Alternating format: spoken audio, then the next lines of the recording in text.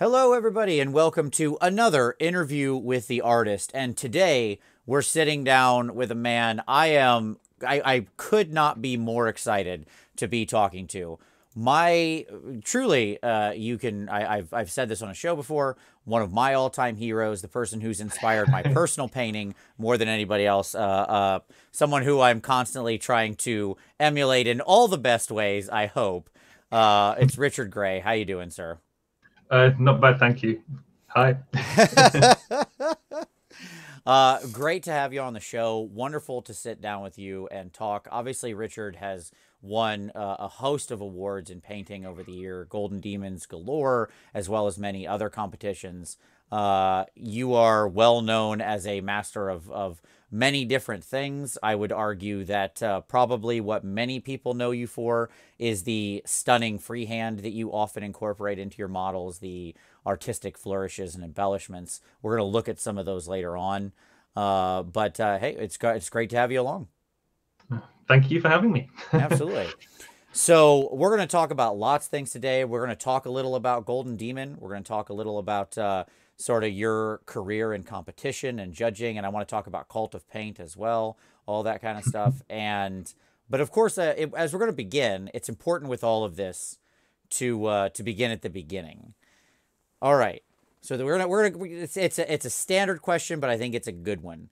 How did you come to miniature painting? Like, what was the inflection point in your life? Because we're all weird, right? We all decided as adults, we all still decide every day to sit down and put paint on tiny plastic people. This is not a normal thing that most people do in their lives. So how did you decide for the first time, this is what I'm going to do? I'm going to put some paint on a brush and put it on a tiny plastic or metal person.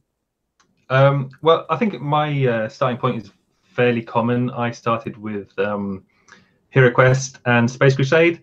And if you ever played those games and you looked on the side of the boxes, they had like the painted models on there. And I just thought they looked really cool. I wanted to try and emulate that. I came across a white dwarf around a similar sort of time, which obviously had some amazing painted models in. That really hooked me. And so I immediately went and got some completely inappropriate paints and a terrible paintbrush. Like enamel paints. Sure. Yeah. And it was, a terrible mess. but it hooked you all the same. Yeah, it hooked. I mean, it was just fun. Like, I've always been into art. From a very young age, I've always been drawing and painting things like sci-fi and fantasy. So I found like it was just like a natural kind of progression to paint the cool sci-fi and fantasy models. Nice.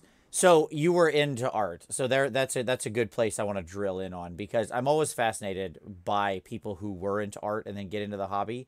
So and I'm jealous of it, because I don't have an artistic background. Like, I like to draw as a kid. I read comics and I would try to draw some people that were in the comics every so often, poorly, as many of us did. But my formal art training, let's say, is highly lacking. So did you do any formal training? Were you just into it yourself? Like, did you take art classes in school beyond just sort of the required one where we all sat around and, messed with some watercolors or something? How much was that a part of your life? It was a big part of my life, actually.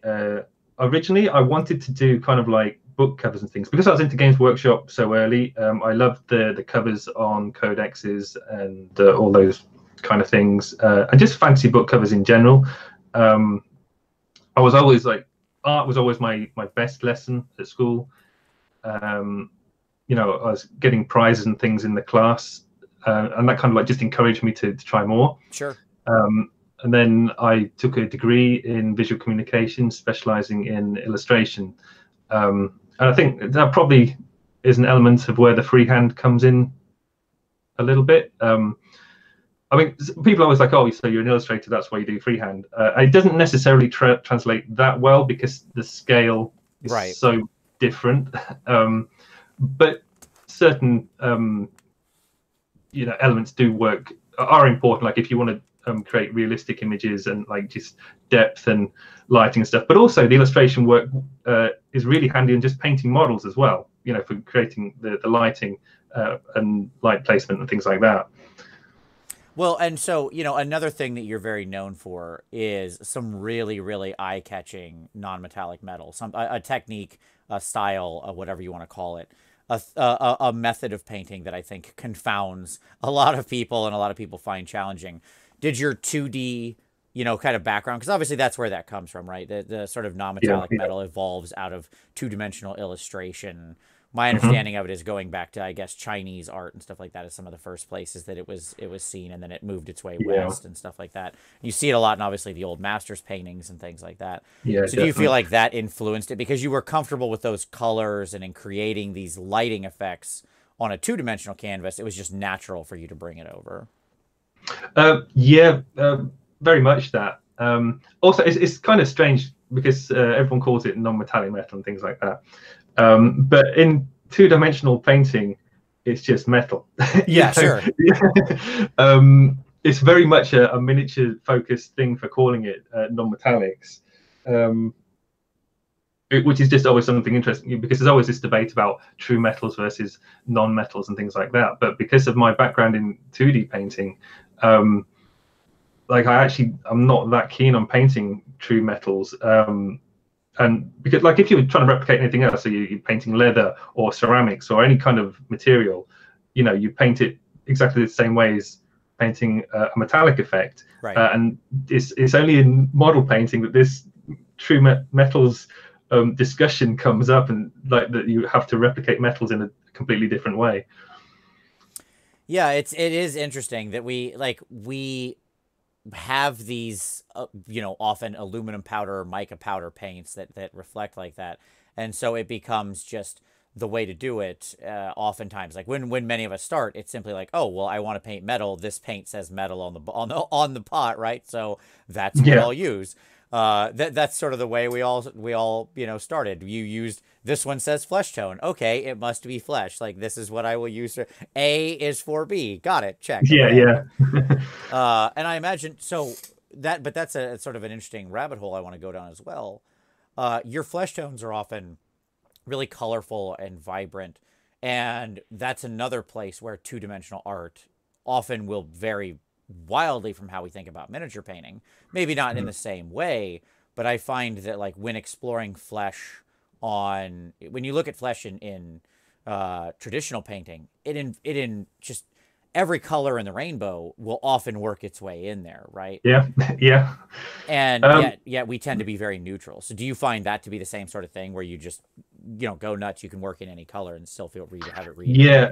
I do actually get very frustrated with people always asking the exact color combinations and things, and which specific paint do you need to do something and things like that. Because a lot of the time when I'm picking colors, sometimes I just say, all right, I'm going to pick some random colors and see what I can come up with and things.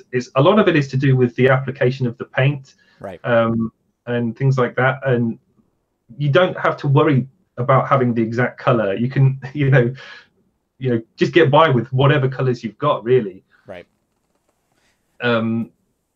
It's just I think maybe it's from like the Games Workshop style of painting because to help people, they have very specific stages, and they do the layering and the edging and things like that, and so people kind of learn that method and to get a very specific look. But I don't which is something else that makes it really hard for doing painting guides. I don't work like that. I don't have a very specific step 1, step 2, step 3, because I'm going backwards and forwards all the time. So like, oh, does that need a little bit more color there, or all sorts of things like that. And so it's much more kind of natural and kind of dynamic the way that you paint. But it does make it harder to do kind of PDFs and things when people are like, oh, how do you do this? Right. No, I think that overall, here is a statement I would make, and this is something that's come up on a couple of different past interviews, and I'm always fascinated by it. I don't find recipes valuable more or less at all, other than very broadly speaking, if somebody says, well, I used a pretty reddish brown and, I wanted something warm, so I kind of picked a warm white yellow or something like that. That kind of idea, right? Like, okay, and I could probably unpack most of that by looking at it, but that kind of general tonal instruction is about as useful as I generally find recipes to be. Right. Mm. Beyond that, like never a specific paint. Oh, it had to be, ice yellow or something like that. Well, there's 10 different, kinds of paints like that, 20 different kinds of paints like that. You're all right. I got a dog too. I understand. Yeah. Dogs are frequent guest stars on this show. Yeah, cool. So yeah, I mean, does that feel, I don't know, does that feel like it rings true to you, or is that how you think about it as well? Very much. I will rarely bother about a specific color, like because I look at thousands and thousands of images of like 2D paintings and model paintings and things like, if I'm not painting, I'm probably looking at painting, and I never really care what to ask anyone what specific paints are used or anything like that, and I can see what the colors are when I look at the image, so I can just do my own variation, and get a pretty close exact approximation anyway. The only thing I would say is, because there are variations in the qualities of paints between brands, and not saying the qualities of how good they are, but the properties of the paints. Right.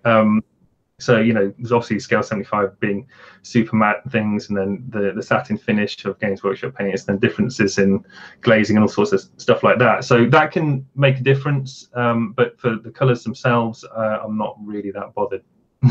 Right. Yeah, no, it makes sense. I do think it's one of those things that can be, it's more useful for beginners, because obviously they have no real clue of even where to go or what paints are out there. So I think there is value there. But of course, as you go on, what I would encourage more people to do is to start experimenting more. I mean, that's kind of what I always think about, right? Don't hold yourself to just one brand. Find the finish you like, understand the properties of your paint. The best thing you can do is just paint more. That's probably the way to go. But yeah. All right. So you're in art. You have this artistic background. You start painting. Let's move forward in time. Did you ever have the gap years? This is a common occurrence throughout there, where people, they discover girls, or they get too cool for school, right? Like, oh, I'm too cool now. I'm an adult, right? I'm not going to do this stuff anymore. Did you ever have that gap, or did you consistently just go throughout?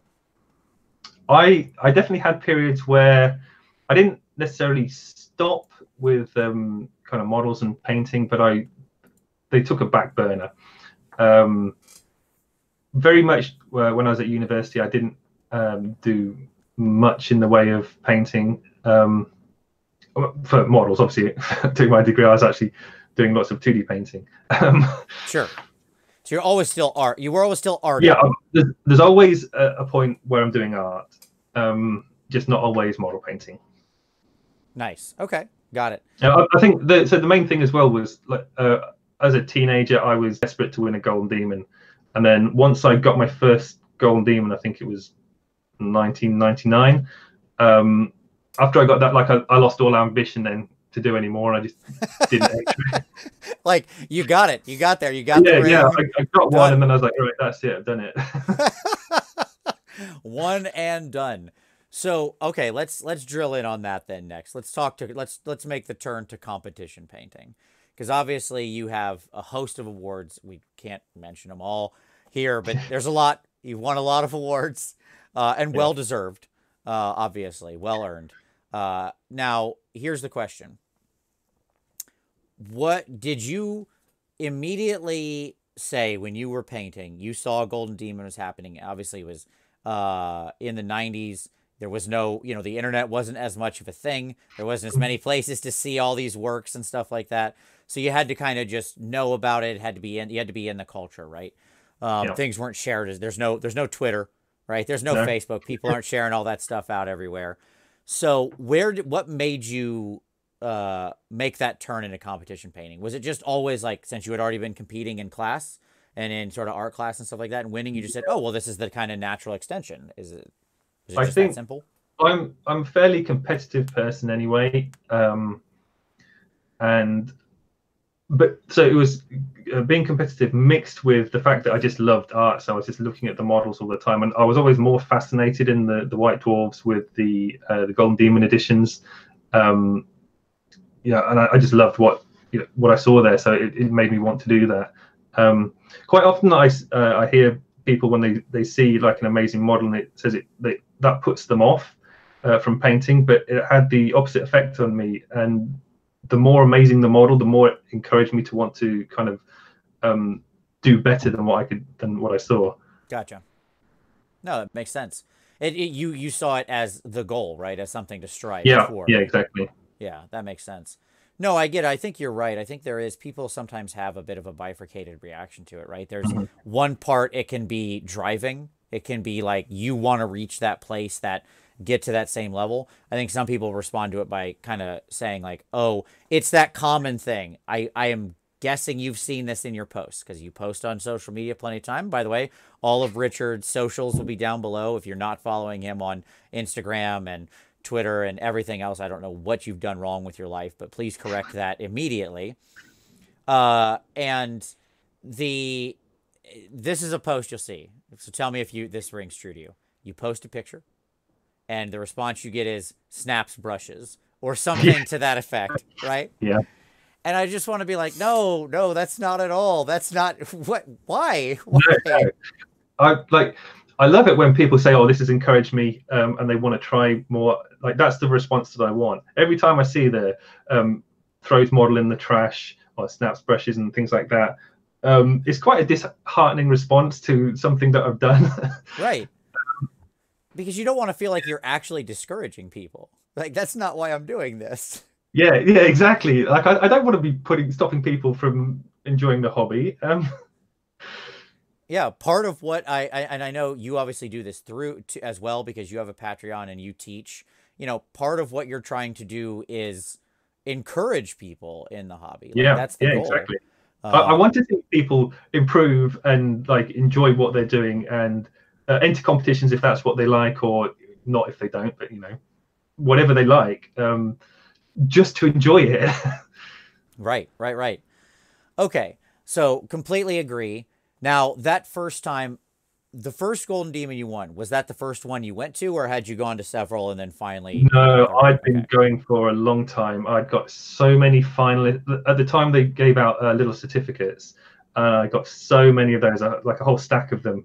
And of course, like when you're a young teenager, you're always like, oh, there's some bias or whatever. They're not picking me for some reason.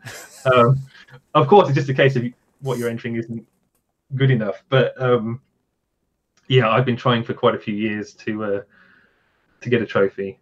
All right. So, and the first one, what did we have here on the first win? What was the first win? What was it for, and what did you win? It was a Warhammer Fantasy Monster, and it was a Keeper of Secrets. Oh my God. Was this the 90s Keeper of Secrets? Yeah. The little metal bull head claw. No. So no, that was right. So it was just released in the 90s. Like was it 98? Okay. The one was released. So because I had the one before that, I know the one that you're talking about. Because it's beautiful, that model. And I sold it as well. I was like, why did I do that? Okay. Got it. So it was the one from 98. Okay, I'm with you. Yeah. But because I like the bull-headed one that you're talking about so much, I converted mine because when they brought it out, they'd got the claws on the bottom of on the torso. Right. And so I converted it to put them back on the top again because it made no sense to me that they'd put the claws around the waist. Yes, and like I added extra horns and things like that on it. And like had a really actually quite weird paint scheme on it. Had like all patterns painted all over it, very dark and strange looking. Yeah. Well, I do respect very much that your first win was for a Slaanesh model, all as it should be. Like as you gotta be if you're striving for perfection, there is no greater deity you can pledge yourself to than Slaanesh. That's the way to go. So well done there. Thank you. Have you gotten a chance to play with the new Keeper of Secrets at all? Obviously, this last year's release. I saw that. I fell in love with it straight away. I thought as soon as I saw that, I'm going to turn that into a Golden Demon entry, and it's stayed in the box ever since I've got it.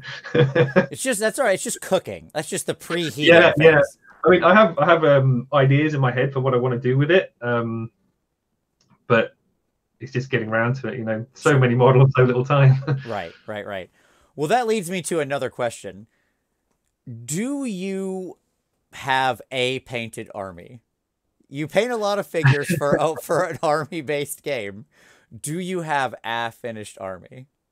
um, Technically, yes. I have a small Adeptus Titanicus army, Okay, that but counts. the reason for that is because you only need like so I've got 3 Titans and 3 Knights painted for it, so it's quite a minimal army. And I suppose if you include my painting from when I was younger, I do have an Imperial Fist and a Death Guard army, but I don't use those anymore. Those are just stuck in a cabinet. Gotcha, gotcha. No, I mean, again, you've made the right choices with both of those. So well done, you. I am also a huge fan of the Imperial Fists. I just find yellow to be a super fun color to paint. Like, it's such an interesting scheme of what you can do with yellow. The way you can make it warm, the way you can make it cold. It responds to lighting changes really well. Things like damage and stuff like that just show up really fun and visually interesting on yellow. So I love everything about the Imperial Fist for their color. And Death Guard is the only acceptable Nurgle. It's usually a lot of fun because you get to play with all of the... Nurgle is gross, and I have a well-known bias against it. I can't stand painting Nurgle stuff, but I love painting Death Guard because they're nice enough to trap all their grossness inside armor. And then you still get to play with all the fun Nurgle stuff, right? Yeah. Which is always great. What I like about Nurgle stuff is you can go crazy with the colors, absolutely crazy. You don't have to just have like rotten or green. You can just do whatever color you want. If you want to use some real world research and just look at all different diseases and like just even bruises and things like that, there's just so many colors on them that you can go for. It's actually quite freeing to go with Nurgle, I think. Yeah, I totally agree. And because even when you just think about the nature of, rusting, oxidation, weathering, bruises, boils, disease, and all that, you've just hit every color of the rainbow across that spectrum, right? Like right there, your model has the potential to play in any space you want. And that's really sort of liberating. There's also something really fun about being able to tell that extra narrative through that thing that I really enjoy about those models. Like when you're doing a shiny, ultra clean, perfect sort of marine type of guy, like that has a narrative to it and it's very standard. Like that guy has clean armor and that's it. I can't tell more of a story about a battle that they're in or a situation. I tend to like things that look a little more worn for that reason. They feel like they have more going on. Right. Yeah, I mean, I think it just tells a bit more story having, even just small amounts of damage. How did they get that scrape or that chip and things like that? It's just a bit more interesting. Yeah, exactly. And I think we're going to see that really well because I think you incorporate that into the knights and stuff you've painted really well. Yeah. So, and that's one thing I want to drill in on. So obviously you do a lot of different types of figures. You're great with all these different things that interest you. But one of the things that I am always most impressed by and that initially drew me to your work was your work on big robots, on these Knight Titans. Who doesn't like big robots? Yeah, exactly. It's super great, right? Like it's the most fun thing. So what got you into wanting to try, Knights to doing that stuff? Like what drew you to that as a, as a figure that you wanted to paint? I think it. So, in my early years, I used to love Space Marine, epic kind of games, and they had obviously the Titans in those, and I loved the Titans so much, and that just always stuck with me. So when Forge World started releasing, their big kits. Right. I just had to have them all. Of course, I've got a Warlord as well. I bought it. It's in a box. It's never come out. That's the you're gonna paint a small child project. Yes. Yeah, exactly. Yeah. I was like, I'm going to cover it in freehand and things. I was like, well, this is going to take me the rest of my life if I do this. Yeah, I mean, just the prep and cleanup alone, right? Yeah. Like you get into it, you're going to be there for a couple weeks at Mins, So yeah, it's a heck of a project. One of the things that I think is interesting, and I'd love your take on it, is I think Knights combine kind of everything in the discipline because you do get to tell a narrative. You do get to play with weathering. You have big flats where you get to experiment with freehand and illustration. You get to incorporate scale modeling techniques. They're kind of easy to play around with conversions and stuff like that. I just think that they represent a very unique opportunity. And so that's one of the reasons I fell in love with them. Do you find the same thing? Like you just say, I can throw the whole toolbox at this. Yeah, you can do whatever you want. They're a massive canvas. Yeah, I think that's exactly right. All right. So, as you've gone along, you've competed for, in many years in all these different elements, all these different competitions, using all these different figures. Is there any that stand out in your mind that you worked on that you were particularly happy with over the years for some reason or another? No. Fair answer. I always find once I've finished a model, I kind of ignore it and then it's on to the next one. Sometimes it's interesting to I just stick it in the cabinet or whatever, unless Games Workshop have it on display. It's just left in the cabinet, and then I probably won't even look at it for years. So it is quite interesting to go back to a model that I painted a while ago and then look at it with fresh eyes. And then I tend to usually find that I actually prefer it because a lot of the large models that I do are very when it comes up to a competition anyway, it gets very stressful, the painting.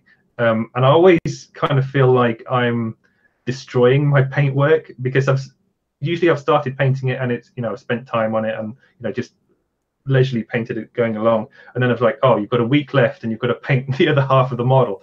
And so you have to really knuckle down and get it painted. But then you lose that time to just, look at it every other day and decide, does it need tweaks and things like that. I'm never happy with something. I mean, I'm pretty sure this is the same with most people. But I get quite cross when it comes up to a competition, and I always feel like I'm ruining a model just before I enter it. Yeah, this is something I wanted to drill in on, sort of your emotional connection to the work that you've completed. I always try to tell people that you should try to be happy but never satisfied is kind of my thing. But I find I often have a love-hate relationship with work that I've done. Like I look at it and I often feel like, ugh, you just see the flaws. So how do you how do you relate with your work that you've completed? Do you find that do you look at them and go, oh yeah, that's great? Do you ever look at a piece you do and say, that's great, wouldn't change a thing, nailed it? No, never. Sometimes I look at it and think that looks pretty cool, and I'm reasonably happy with how it's turned out or whatever. But also, like if you're doing a larger project, I'll find that my taste changes while I'm going through on it, and then I'm like, oh, I probably would have painted another bit differently. And if I wasn't painting it for a competition, so it had to be done by a certain date, then I probably would go back and change things. But you have to be a little bit careful with that as well, because then you get locked into a stage where you're constantly repainting something and changing it. So you kind of have to just be strict with yourself and finish it anyway. But yeah, I'm never satisfied with a project. There's never a stage where I think, oh, I couldn't have done that any better. And like I'm pretty confident that whatever model I painted, if I just spend longer on it, I could make it look better. It's just a case of how much do you want to invest in one particular model. Right, absolutely. All right. So as you're painting now, so you, as we kind of were talking before the show, and one of the things I mentioned was you keep a lot of work in progress going. You have a lot of whips. You share them out. I'm fascinated by this, as I mentioned pre-show, because I'm like a unitasker type of person. I pick one, I will go through, I will take that through until it is logically done. I'll set it to the side. Usually if it's for a competition, I will come back in the month before the competition and try to fix it, go look at it with fresh eyes, find things I didn't do, right, that kind of thing. But when you're painting along, how do you sit down at your table? You've got several different whips you're in right now. What's guiding you? What are you picking up? Is it just what catches your fancy that day, or what's making that decision? There's a few things. So there's one, do I need to get something finished for tutorials that I've already started? Is it for a competition that needs to get done? Is it a new model and I'm particularly excited about it? Or is it just something that I want to try something out on, like, you know, a different technique, or like refine a technique or something like that? Because I find that I've got the attention span of a goldfish for painting models. And it's so easy for me to get bored of doing something. So I actually work quite quickly. And so, like, for an example, Mortarion, when I was painting that, people were like, oh, you've been painting that for so long, you must have spent, you know, hundreds and hundreds of hours on it. And to be fair, I did spend a few hours on it, but it's nowhere near as many hours as people think, because I'd work very quickly on a small section and then just put it away. Gotcha. Leave it, yeah. So you're like, okay, well, we'll do his whole plasma gun, like where that's at, and then we put it aside and you come back to it a couple weeks later, something like that. Yeah. Got it. Okay. Right on. Do you listen to anything while you're painting? Like, what do you have to keep your interest up while you're going? Again, like, my attention span is so short. Sometimes I just put YouTube on and just let it flow through. What you end up going down some weird rabbit holes of whatever pops up. YouTube has got some awful recommendations for me just because I've had things pop up on there that it's carried on watching. Nice. I find I'm the same way, because you get into the zone where you let it, you're working and it's just like, yep, sure, whatever, that's fine. Just it's a background noise thing, I think. Yeah, exactly. Yeah, because I don't really pay that much attention to what I'm listening to. I do find that I like kind of softer sounds and things like that. So if I have music on, I won't have anything that's too energetic, which I know is a lot of people like really dramatic music when they paint. But I actually I focus so much when I paint, and so I wear like a Fitbit type watch, and it tells, like, when I finish painting, it asks me, did I have a good sleep? Because I've I've focused so much and I've like relaxed so much while I'm doing it.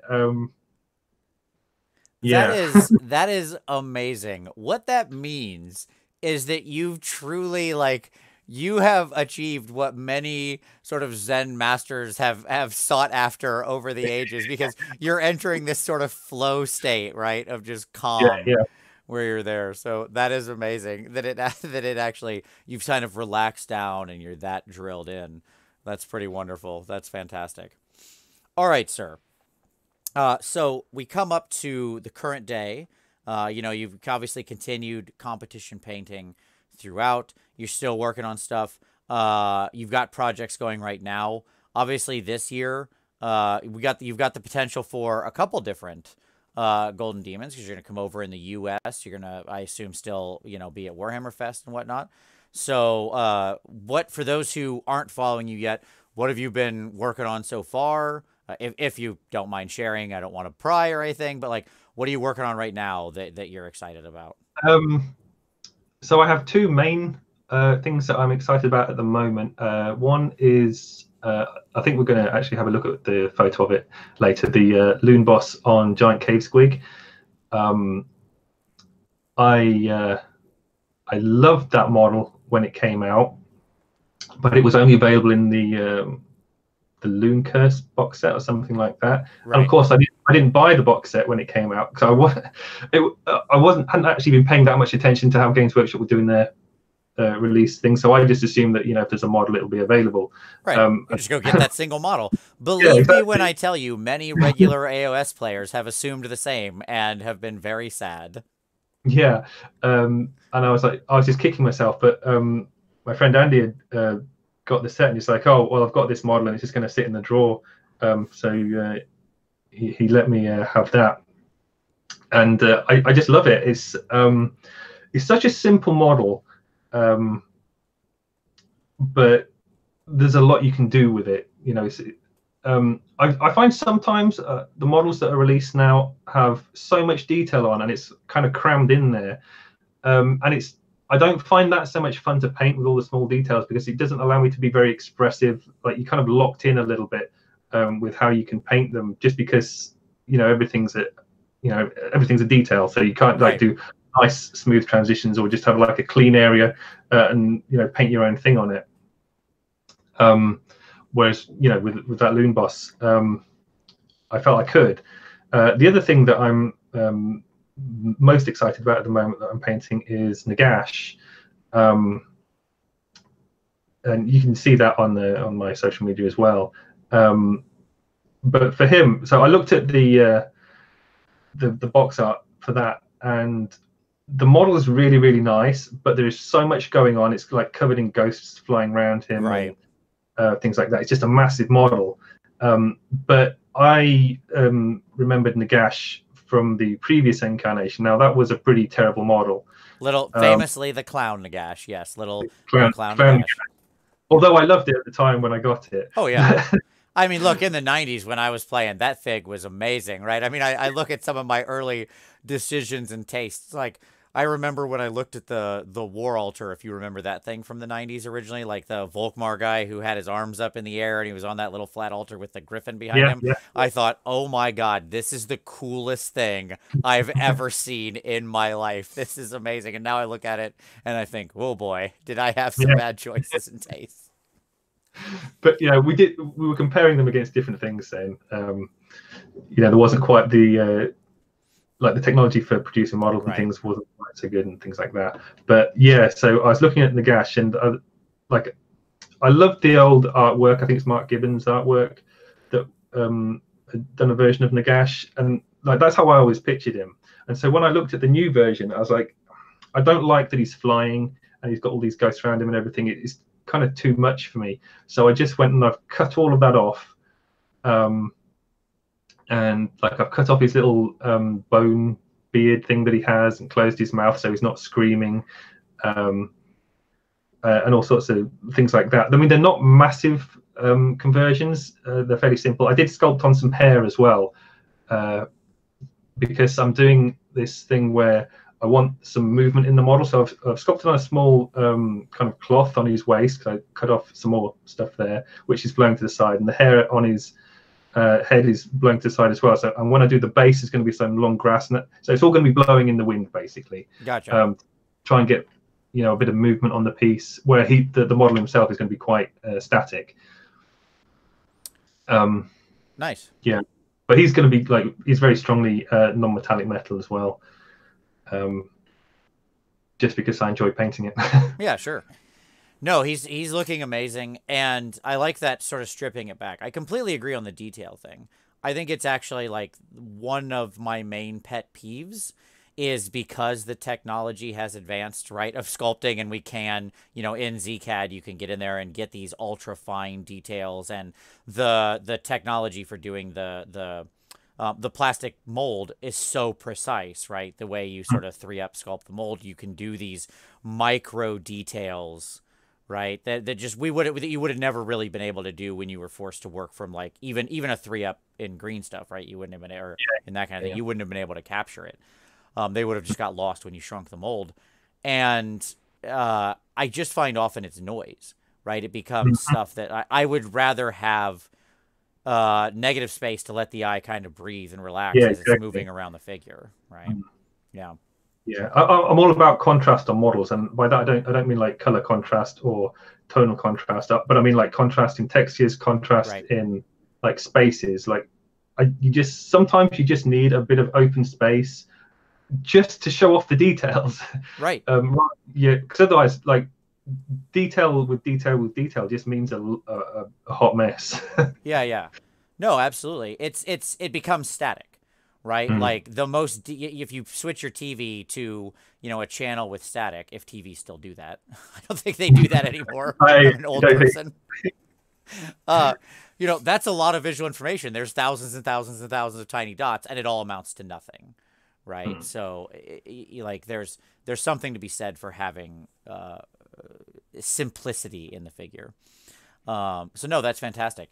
how much do you, this is something I've noticed. This is actually, so this is a question I have. This is Vince's question for Vince. Here we go. But a question I've never thought to ask you in person whenever we've talked. When you're doing some knights, how often do you sculpt is the basic question, and change the figures? Because I've noticed on some of your knight shoulder pads, I feel like you cut away some of the pieces and smoothed them out. Like, so knights famously have this arrow. For anybody who's done a knight knows they have this like arrow on their that separates the two halves of the shoulder pad. And I noticed on a bunch of your knights that's not present. I was like, oh, did he cut that away and then smooth it all out? So you had a bigger flat space. So yeah, is that what you're doing? There's my question. I think every knight that I've painted, I've done that on. It's so, and I noticed it on the leg panels too, and I was like, gosh darn it, that's such a good idea, because that break often just gets in the way of what you want to do, and it means you've got to do like 2 images instead of 1. It switches everything around. It really breaks the space. Yeah, I know why Games Workshop do it, because it it adds to the the gothic feel of the models and things like that. Right. But I just, and I suppose for those of us that want to, the option is there to take it off. So it's easier to take it off than it would be to add it. But yeah, I like we're saying, I just love clean space on a model, and not just for freehand, but it is nice to have that option. Right. To put some freehand on it. So do you find yourself making those kinds of small changes at the at the prep phase pretty often with your models? Yeah. I'm not a very good sculptor, really. It's not something that I'm that interested in. I'm all about the painting, really. But I do like to make my models individual. So I'll just do like a simple head swap, or cut some detail off, or things like that. Just simple things. Gotcha. All right. Well, I'm glad I finally got my question answered that I've had for a long time. So good. This has all been worth it. No. All right, sir. So let's look at some of your pieces. I kind of want you to, and the idea here is just we're going to bring them up, and I'll have you share some of the stories behind them, what you like about them, what you don't like about them, just any thoughts you've got on them. Share away. So let's get into it. So this will cover up your face. So you're off camera for a little while. So don't worry if you need you're good to go. But here we go. We will start we'll start with the knight with your Night Haunt character here. This is like the Grim Hauler, Grim something. He's a spooky boy. It's something the Grim Hailer. Yeah. Yeah, exactly. So this guy, I believe you entered in 2019's Wyrmfest. This is where I saw him in person. I absolutely love this figure. I've never seen anybody utilize these types of colors, so it's very eye-catching. I love the light and warmth of the red contrasted against that like extreme electric blue. But at a deeper level, I think the thing that I most enjoy about your take on this is using the blue energy within things like the ribs and the holes and the shadows to create, color in the deep shadow contrast. But yeah, tell us about this guy. Yeah, so when I got this, this was actually a model that I was kind of sent, for like review purposes, and I was like, oh, what am I going to do with this? It looks really cool, but it has these massive wings on. Right. And I looked at the wings. I was like, I just don't like them. They cut the model in half. So if you look at it from a side-on view, you kind of either see the bottom half or the top half. And I was like, but the model as a whole looks so cool. So I was like, right, instantly I'm going to throw those away. It did leave some holes. But rather foolishly, I'd already I'd airbrushed some red on the model, and things like it was already prepped when I threw them away. I was like, right, so now I'm going to sculpt over it, and then I was so eager to get going on the model that I made a little bit of a mess, sculpt filling in the holes, because it was such a simple area. Right. It's on the shoulder bone kind of part of the horse. If I really thought about it, I would have made those a bit better. But apart from that, I think just taking the wings away just instantly brings the model to life. Well, you can actually see the whole model at once. Exactly, you're right. Because no matter almost what angle you look at it from with the wings, they're obscuring stuff, Yeah, right? exactly. And they also are just a big block to what is the body and the face and the action. The area of the model you're actually trying to focus your attention on can so often be obscured by them. So I actually love this choice. I think he looks great without the wings. And the other thing about, I mean, just the wings themselves, they're very flat. I wish that they could be a little bit more dynamic with the shape of how they do wings sometimes. Um, just so that they kind of fit in with the aesthetic of the figure and like the composition. But yeah, in this case, like I was happy with the result anyway. But then, so I was painting it, but this wasn't intended to be a Golden Demon piece. I was just painting this, and I was like, it's a cool model. I'll paint it up. Right. I loved all the Nighthaunt that came out. And as is usually the case when Games Workshop releases some new stuff, I'm like, right, I'm going to build an army. And like I'd ordered. There it is. Yeah, I just ordered the whole Nighthaunt collection.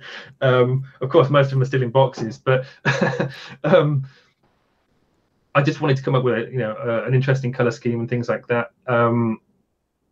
And so I was like, well, I want a kind of like a contrasting thing going on with the red, but and that would like be green. Everyone's like, red and green, but then it looks like Christmas, and it's like, so I try and stay away from red and green combinations really. And people are like, oh, you should never do red and blue, and I was like, right, I'll do red and blue then. So just because I like to be contrary sometimes. Yeah, sure. I mean, and I oftentimes I think those rules are like things like that they're good guidelines, but they're not hard rules. Yeah, absolutely. Yeah, but the thing is, like, it's good to know the rules, yes. And then to understand, why they work and things like that. I also think you did a nice touch here by pushing the red into the brighter color, right? So you've pushed it into this more orangey red tone, high highlights, and that really helps it sync with the blue. The blue is also highly desaturated, so that's good. Yeah, exactly. So like I'm cheating because it's not really a red-blue combination. And if you actually look at it, there's not really very much red or blue on there. It just looks like that. But yeah, so I was just playing around with it really.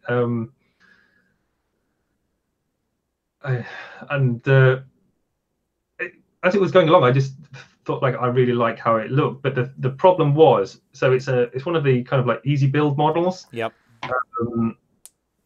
Which are great, but also a pain because they don't have many pieces, and this has a lot of because like it's a ghost type sure. thing. Yep. It's like you can see inside it all the way around. Like you see inside the ribs, like it from the underside and everything like that. But because of the snap fit type aspect of it, there's going to be massive gaps everywhere if you don't fill them in before painting. Right. So you have to pretty much pre-build it. I could leave the ghost off, but apart from that, the model was completely built. But that just made it horrible to try and paint on the inside. How often are you working in like how much do you sub-assemble your things? Obviously, everybody sub-assembles to some degree, right? Like Writer's Books being a classic, stuff like that you just mentioned. How granular do you get when you break down your figures? It really depends. I'm quite lazy. I don't like sub-assemblies too much, and there's a good reason for that. Is that when you focus on painting a small section of a model and you paint all the small sections and you stick it together, and then you find actually none of that works together, like the lighting is consistent or things like that, you'll get much better result overall, especially if you're working with lighting on the model, if you build it all and then paint it as one piece. If like obviously the sensible thing to do would be to look for sections that you could leave off and then like blue tack them on or whatever, and take them off as you paint them, things like that, just so you can keep checking. But generally speaking, I prefer to build models as much as possible. But then you come to something like Mortarion, you just can't do that. Right. Yeah. So yeah. Well, we'll talk more about him when we get to that. Oh picture, yeah, we'll get there. We'll get there. He's coming. Yeah. No, this is great, and I love the touch of the green. Did you add any of that fire to him, or is all the little smoky, fiery bits what's on there? All part of the model standard. Yeah. So all I did was cut the wings off and fill in the holes. I think it's a great example of like I can tell that the sculptors also are people who enjoy painting because it's this kind of thing that just feels like they built it with a painter in mind. The way the fire's placed, it actually feels like it was there to balance, right? You have these nice It's color circles that happen naturally. Yeah. it's such a nice sculpt. I mean, I really like the small statue at the bottom as well. That works really well compositionally. Um, I mean, this was actually a really interesting model for me to paint as well because so I did it very much to get away from the kind of weathered, heavily textured kind of work that I'd been doing. So this is very smooth and clean. People are like, oh, you've airbrushed it, whatever. So there's some red airbrush to start with, but you can't see any of the red paint on it now. Right. By the time I finished painting over it so much, it was more just kind of like a guide for me. So kind of like a zenithal undercoat almost. Yeah, so this was just like a fun project for me. But then as it went along, I was like, oh, actually, I really like how it looks. So I'll kind of like up the painting level on it. Yep. But because of the start of it and how I hadn't really spent that much time making sure like the finish would be perfect and like painting on the inside of it and things. And just because it isn't a heavily detailed painting, so I mean there isn't any like freehand or texture or anything like that on it really. So it was always going to struggle in the Golden Demon. It's still got what's it, the commended certificate? Yeah, the commended entry. Yeah. Yep. They're like the joint fourth place type thing they do. Yes. Which I'm glad they do because it's nice. I mean, everyone calls it joint fourth place, but there's like 3 or 4 models that get it. So. Right.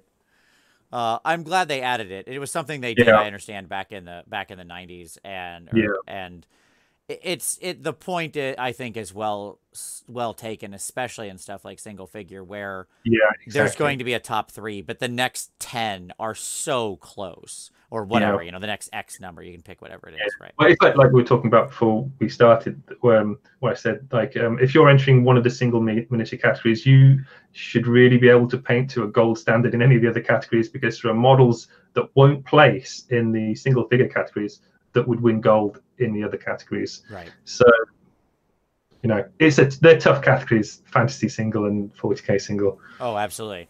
I mean, hundreds of entries in there, all stunning quality. Yeah, absolutely. All right. So let's take a look now so this guy's work in progress, but next up we have the aforementioned Loon Boss on Cave Squig.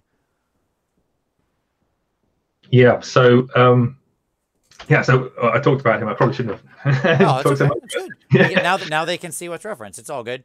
What I love about this guy is this is a great example of working a lot of texture and life into the spaces because he is a relatively simple fig. Like it's a beach ball with a goblin on top, right? Yeah. And yet when you look at things like the tongue and where you've added all the detail there, things like the skin and the demon dots and the color transitions, everything feels very organic where it's supposed to feel organic. The armor feels very much like armor. Like you've really made the texture feeling come through here. Mm-hmm. What I found with this model is because it's so clean, like I've kind of like just thrown everything at it. I've just gone mad. There's one thing that I don't think the photos that I take really shows how small the goblin is on top. Yeah, he's a tiny little boy. He is very small. I was trying to paint the eyes on him, so I've painted the eyes, the iris, the pupil, and the white reflected dot, and that was driving me insane. Like you don't usually bother to put an iris on a model that small, and it's not too bad. You think you've got it right because you have to do both at the same time so they match up. Right. And then you put the white dot on, but the white dot has to be so precise, and when you put the white dot on, then it just breaks up the whole thing. You messed it up, and you got to start again. It took me a couple of hours just to do 2 eyes. I think that will just make everybody who's watching this feel much better because I think eyes are always traditionally a source of pain. So hearing that this one caused you a little consternation is probably a good thing for other people listening out there. Yeah, I really like you know, when they have Marines with like one bionic eye. Yes, yeah, absolutely. The bionic eye on the side of the head is just like, oh, thank God, this is going to be Or so much easier to balance, right? yeah, exactly. Or if you cut, like if you still don't fancy, just put a like a scar going straight through his eye. There you go. Yes, Yeah, go for the old scar white eye trick. Yeah, I mean, yeah, hey, and that's very Warhammer. I mean, how many yeah. pictures, right? A lot of Space Marines and Sisters of Battle have apparently taken glancing blows to a very specific part of their face and come out okay. So Yeah, that's great. And you added the banner to this, right? That was yeah, I did. Yeah. So when I got the like, I again I bought every single Goblin model that came out. The Gloomspite Gits. I just loved them. I loved the Night Goblins when I was a kid, but the majority of them were metal models, and I couldn't afford, you know, to have an army like that. So I thought, sure. right, I'm just going to get them all now. I love them all. And of course, they're all in boxes. But I had I had started painting some of the squig hoppers. I can't remember what they called it. So the squig hoppers and there's these other guys with lances. But the guys with lances have like more like plate armor, like this guy. Right. And I thought, oh, that's really cool. So they're like knights riding squigs. And I was like, well, what do knights have? Knights have like pennants on their lances. So that's what I did here. I thought I got a sheet piece of plastic, glued it on, heated it with a heat gun, and just twirled it backwards, and instant pennant. Nice. Nice. You know, one of the things I really enjoy about your work and work like this, and I want to draw the viewer's attention to, is the very, very micro details that are simple when you look at it, but people often don't think of it. So I Yeah. want to actually direct everybody's attention to the teeth of the squig. And so let's take a look at these teeth, because it's and the tongue will be good too. There's stuff like this that I think people often don't think about. So teeth are often wet, especially in a big squig's mouth where he's got a big tongue. I imagine he is a creature that salivates heavily. Quite a bit. It just seems like it, right? It seems like he would be a drippy boy. Yeah. And you've added this small white dot, right, in your deep shadow at the base of the teeth to show that there's sort of a wetness. And it's there on the tongue as well, where you've put these light catches. Effectively, these light catches that you're using really, really, I think, smartly, because it sells a sort of glossy effect, but, Yeah. you know, there's no gloss gel on that or medium or something like that. It just sells the effect.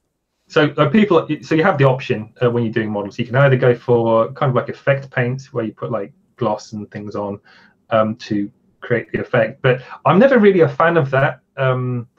Or rather, I like to challenge myself to kind of make it look like that rather than having it actually be glossy. It's not that either method is better. It's just, you know, my preference is just to kind of like test myself to see if I can make it look like that. Right. No, I think it's very successful here. It's just amazing how much a tiny detail like that actually sells that feeling, right? Because if that wasn't there, just that one little dot, that light catch is doing some real heavy lifting. So it's, you know, it's just one of those things that I wanted to certainly draw people's attention to. I've actually realised that the photo that I've sent you, I've got an updated photo of this actually on my Instagram, so you can see where I've worked on the banner a little bit more, where it's got like all weathering on it, so it will kind of separate the banner a bit more from the blue on the model. Nice. Yeah, exactly. I was going to ask, it's funny you say that, because that's one of the things I was going to ask about, like, how are you going to separate more of the blue from the banner? So, hey, there you go. Well, your Instagram will be linked down below, so everybody can go check that out. All right. Next up, we have, this is a fun little guy. This is Zarbag of Zarbag's Gits fame, our little goblin spellcaster from the Underworld set. Yeah, I love this model so much. I got this set purely because I liked him. Again, it's, you know, that Night Goblin look to him. I particularly like that he has one giant eyeball, because so one is asymmetric. So again, you don't have quite so much of that issue with making the eyeballs match. Right. And the other thing is, because it's so big, you can do a lot with it. So I've got like the reflection from his little fairy thing catching in the light there. and I just love, like, the whole composition of the piece. I love the hook, which, it's perfect shape for doing non-metallics, because like curved shapes are so much easier to paint with a non-metallic effect. The only thing I wish I'd done was put him on a different base and done my own base. I kind of hate sculpted bases. And originally I hadn't planned to spend as much time making them as neat as I did. And then I was like, I'll just knock out the base quickly. So I might actually try and see if I can get him off the base and do a new base. Yeah, it's there. Like, I like the mushrooms, I like it, but I'm with you on the sculpted bases. I often just set those to the side. I think the only one I've used recently that I actually liked was the one for the Sister Superior that I'm pretty sure Darren Latham sculpted. The first one that they released, right? Yeah. Battle, and she's on kind of the like a temple dais or whatever. Yeah. Which I thought was fun, just because I liked the sort of temple marble cathedral feeling to it. So. And also that works very well as like a display kind of plinth for it as well. Yeah, because it's big compared to her. It's actually rather large compared to her, right? As opposed to this one where he's taking up a lot of space on here in the detail. So yeah, absolutely. No, this is great. I love the light catch is so subtle, right? Like, it's a great example of oftentimes with OSL less is more. Like, he's not exploding in the yellow color of his Firefly, right? No, exactly. It's actually something that drives me nuts when I see people do OSL and they use an airbrush and they just go, and, you've got like this massive glow coming out of it. I was like, well, it doesn't really work like that. Right. Yeah. This makes it feel much more subtle, like it is a soft light, and he's in a relatively, sort of cold moonlit environment, and there's this little warm light he's using. So yeah, I think it's a great example of how oftentimes if you really want to sell some effect like this, the answer is do less of the effect, which is counterintuitive, I think, for a lot of people. Yeah. Right?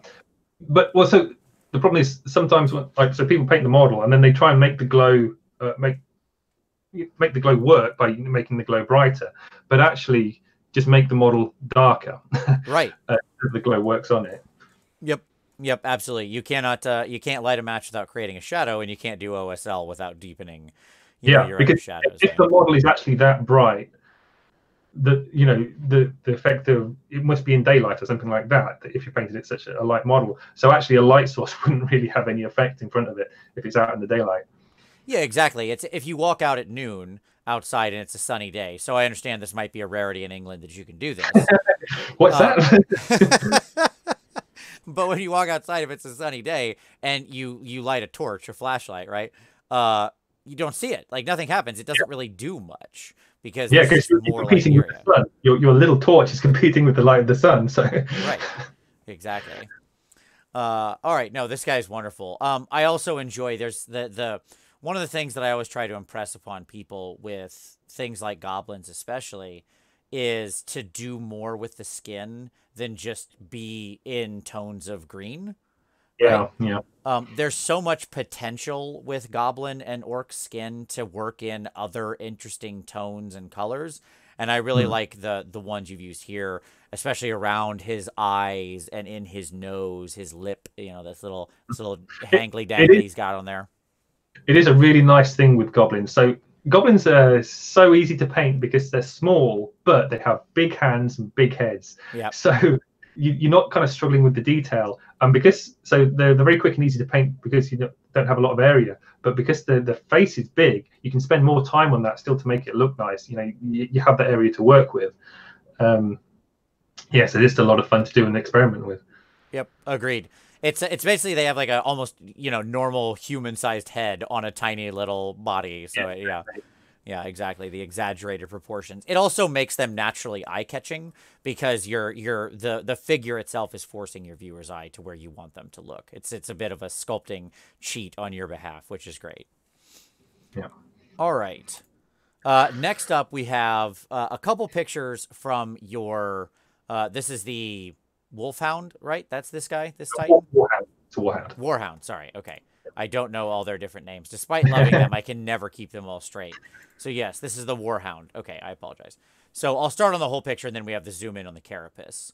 But yeah, take us through this guy. I mean, this is, I think, this is some of the first stuff of your work that I saw that really dialed me in on you. Like I had seen your previous stuff and I had liked it, and that's not in any way a negative judgment.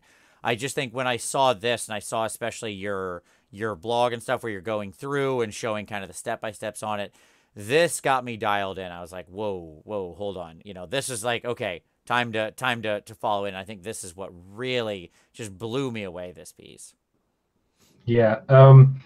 So again, I love giant robots. I previously painted a Warhound a long time ago, and I remember I posted it on Cool Mini or Not, and it did really well. It scored like in the nines something, and then people became really interested in trying to commission me to paint Titans, and it got to a stage where I was like, right, well, I can paint a lot better now, so I'm just going to do another Titan and just go crazy on it.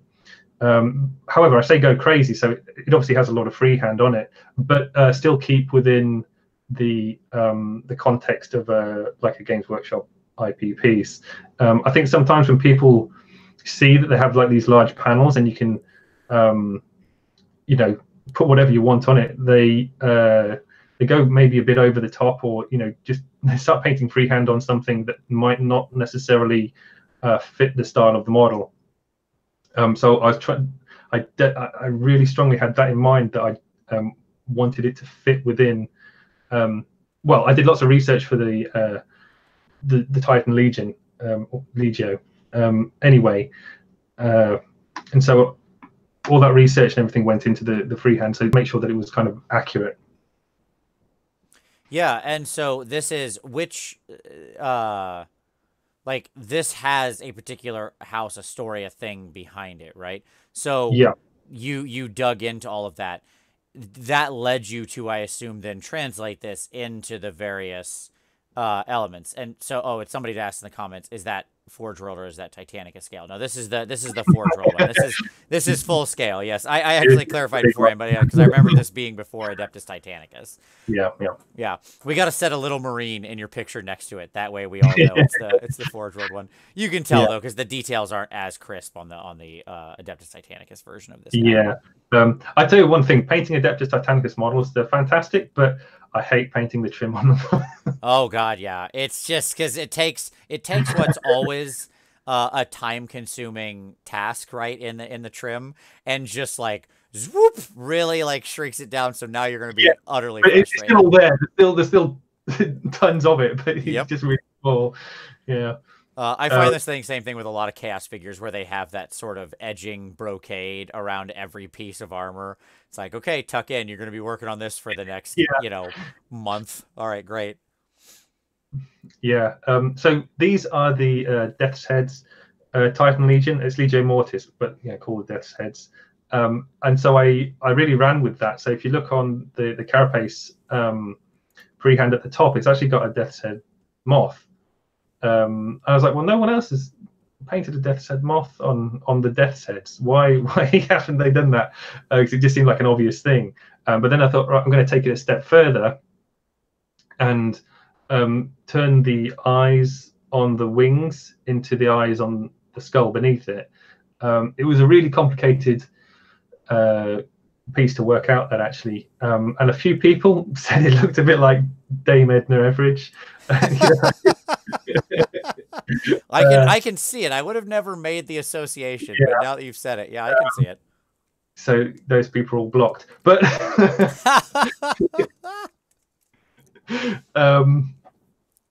but yeah, like I found it kind of interesting, and I wanted it to still look very grim dark and everything. So like it's almost kind of like faded into the background color. Yep. There's a lot of glazing going on here, just to make everything really soft and smooth. And then of course there's the weathering on top of it as well. Yep. Yeah, I like how you've chewed away a lot of the freehand, right? Like there's many times where the freehand the image has been chewed away, and you can see the carapace colors coming through underneath. Yeah. It's something that you have to be really careful doing. That you can't just go crazy applying chips on something, but you can't also just put it in the places where you don't want it, where you don't want to write off some like hard work. Right. You have to make it look realistic. But so carefully chosen areas of chipping and things like that. Because if you only say like just chip the edge bits or like the clean areas, it's like, well, why are only those bits chipped? And actually, it just it ends up looking a bit better if you. So you might not want to, but like say like the eyes or like the little skull or something, just put a tiny little chip going over it. It just makes it more visually interesting.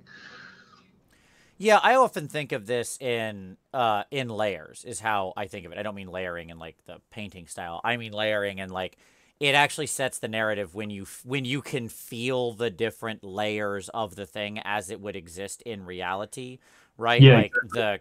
the I always has struggle, the metal, has the freehand, and so on. I struggle explaining this to people so often. It's like, so the chipping would be in universe, and the freehand has been like painted onto the model. In universe, like, what do you mean it's painted in universe? Like, yeah, somebody did this, right? Like some person rolled up next to this thing one day with probably a giant airbrush gun or whatever, and spent hours actually creating this image with paint, as opposed to say the enameling that's the armor carapace. Then they're like, but I thought you painted it. I was like, oh.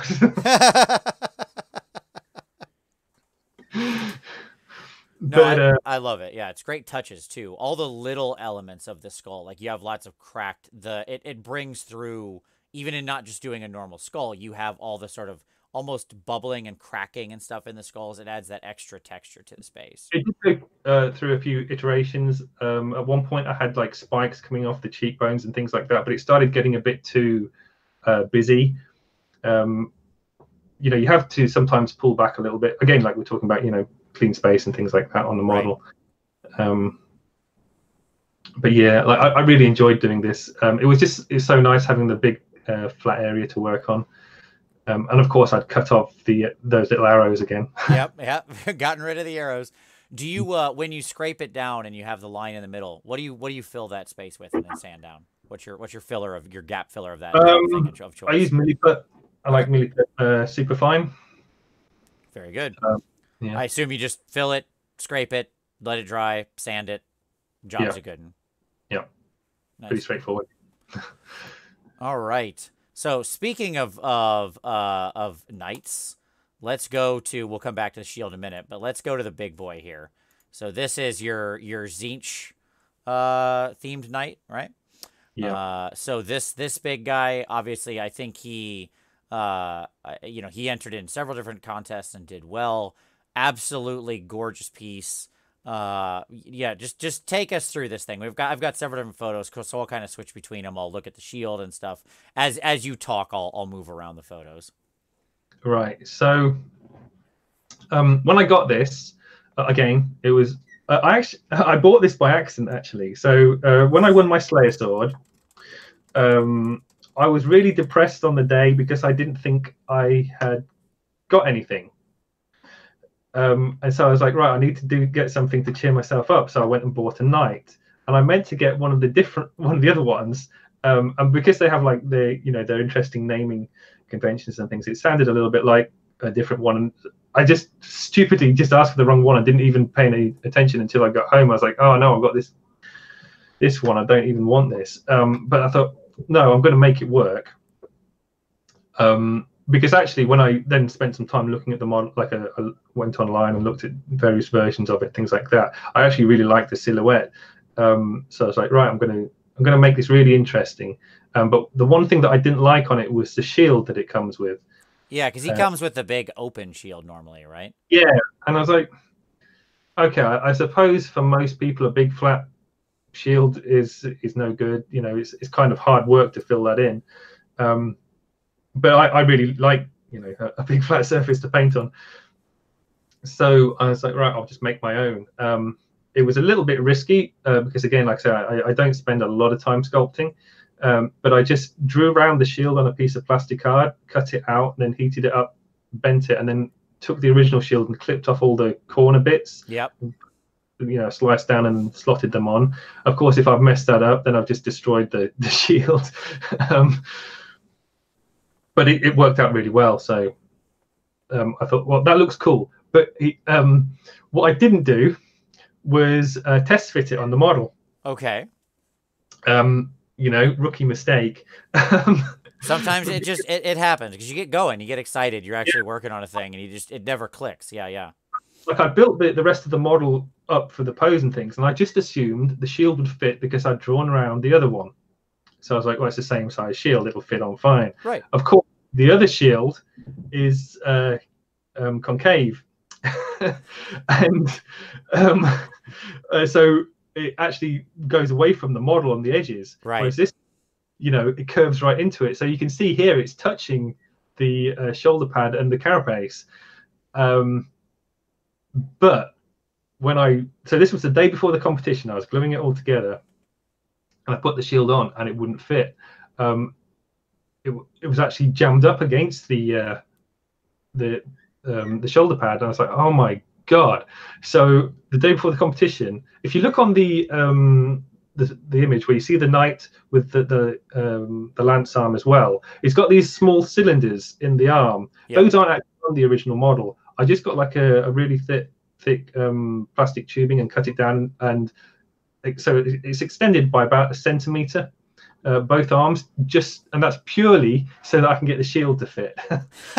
Just to push it out, so you had some extra space there, basically. Yeah. Nice. Yeah, that was a bit stressful.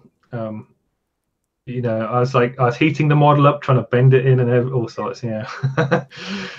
No, this is great. And obviously I love the Tzeentch work. So I just want to drill on some of it here. Obviously with Tzeentch, you've got a lot of different iconography you can work with, right? So we've classically got the eye. Did the symbol, the Eye of Tzeentch symbol, did you make that, or did that come like in a kit or something? Like where did the thing that's on the top center of above his head, the actual sculpted piece? Oh, the sculpted piece, that comes on the kit, the okay. Little Chaos symbol, which is just nice, fitted in nice with the theme of the model. Yep. There's a bit of other conversion work on it. So obviously for the shoulder pads, again, I cut off all those little arrows and things to give me some space. Yep. Well, these especially, because they're already quite broken up on this version, because he has a layered version of it instead of just one long one. Yeah, no, it was a bit annoying then, actually. But so I had another issue on this model. On the chest plate, I was like, right, I'm going to join the chest together. So I can't use the original mounting system that they've got for it. But I wanted to do it so it had the ribs painted on the chest. So I had it all stuck together, and I painted all the freehand on and everything. I was really happy with it. I went to put it on the model. I was like, I've painted it upside down. Oh, so yeah, you had thought, oh my god, I've run into the same thing. Okay, so the under chest piece, when you were doing the painting and you had it there, you thought it fit on, X way, right? And then when you actually went to do the fit, you're like, oops, nope, actually it goes the other way. Because all the chests on the knights are like counterintuitive. Yes, the exactly. shape against how you think it would fit. Yeah. I've done the exact same thing. And I was like, and the problem is the shape is so different for the fitting.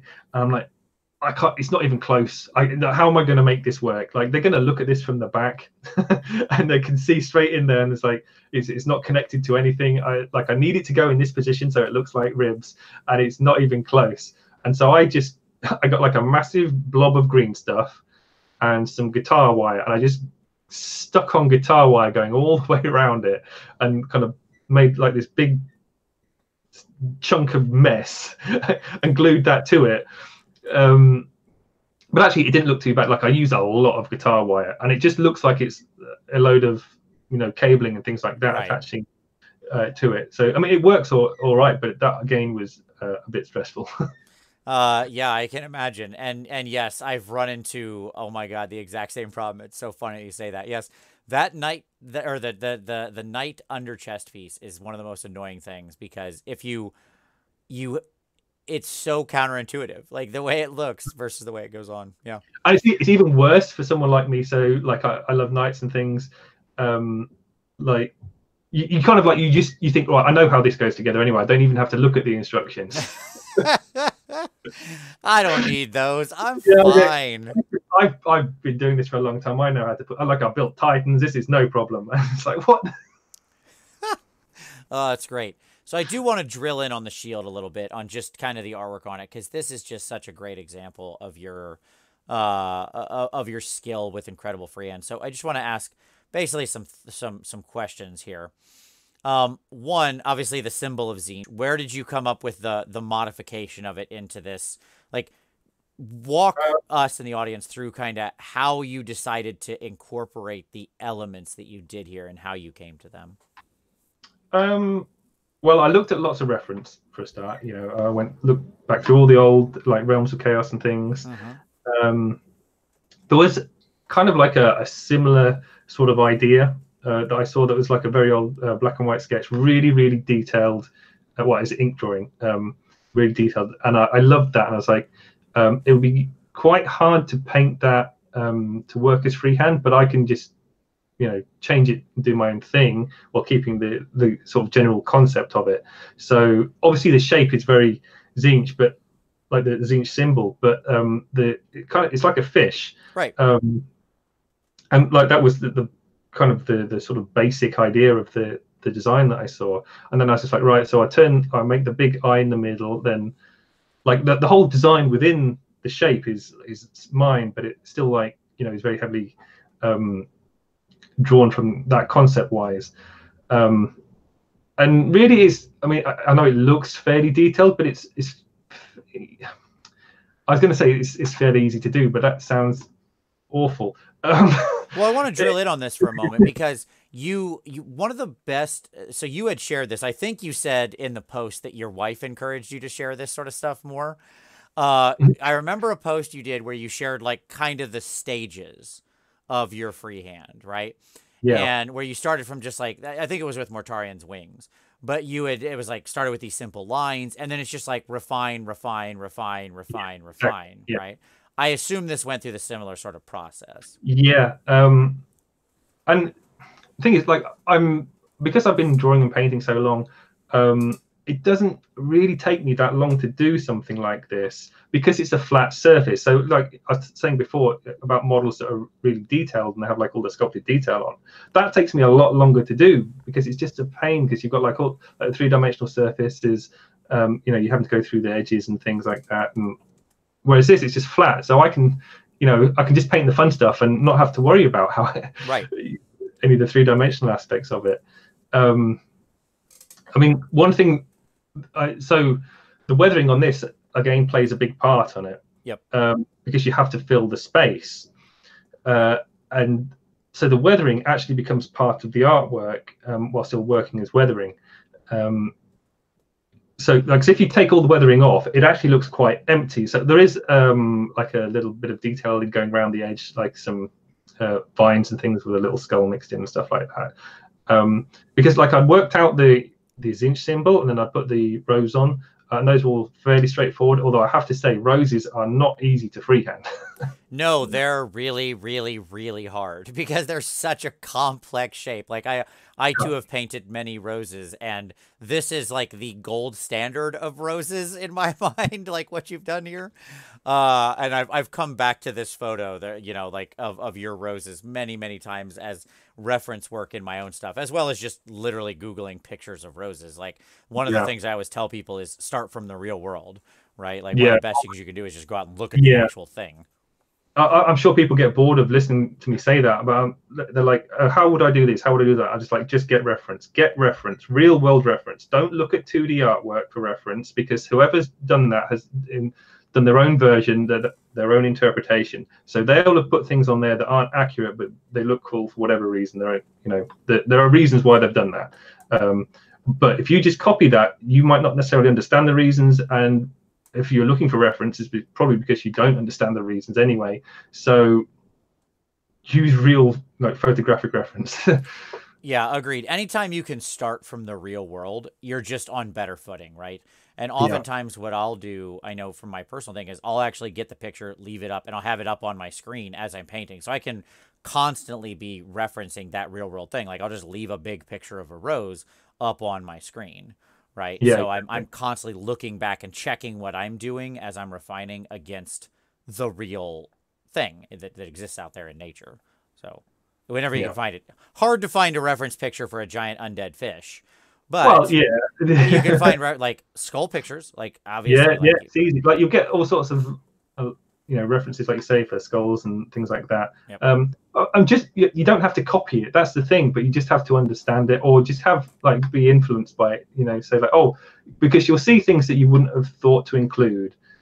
Just little, like small little curves on a bone or something. I always see this on skulls as well. Like if you go and draw a skull, you could probably draw a skull pretty accurately. But then if you go and get a photograph and then compare it, you'll see like just like on the eye sockets, there'll be like a little tiny nick on the eyebrow or whatever right. that you haven't incorporated. That actually makes it look much more realistic and authentic.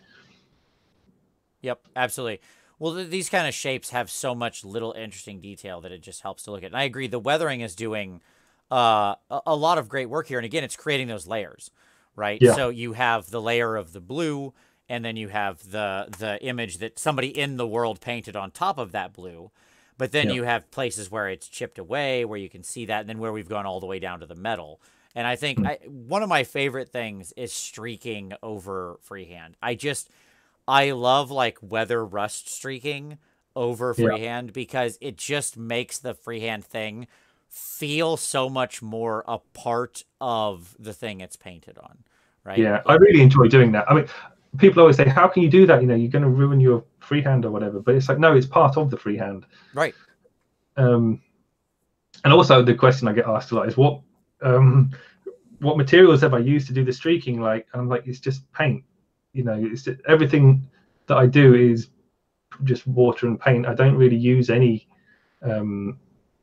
special techniques. It's not like I've used oil paint with gloss varnish and streaked it out or anything like that. It's purely just acrylic paint and water. Awesome. No, this is such a great piece, and I just love all the little additions and details to it. Something I want to draw everybody's attention to, just in case they missed it. I don't know if they might have, but I love on the face mask, which again has this big, large flat, that you incorporated like the bird mask mouth, right? Like the skull just makes him seem so much more angry and intimidating. Like there's a huge that feels chaosy to me when I see that little image. For that, I had to again cut off all the trim on it. That comes with trim all the way around it. I was like, oh, trim everywhere. All right.